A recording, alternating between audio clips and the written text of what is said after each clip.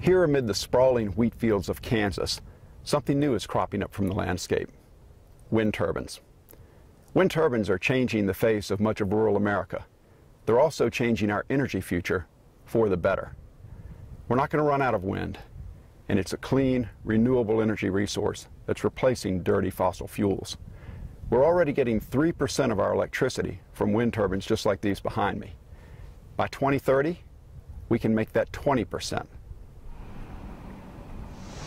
But the future of wind energy across the heartland and across the country depends in large part on what happens here in Washington, where Congress is debating the future of a two-penny program that can have a big impact on wind energy. It's called the Production Tax Credit. It's set to expire by year's end. We need Congress to act now to renew this credit to ensure the future of wind energy in America.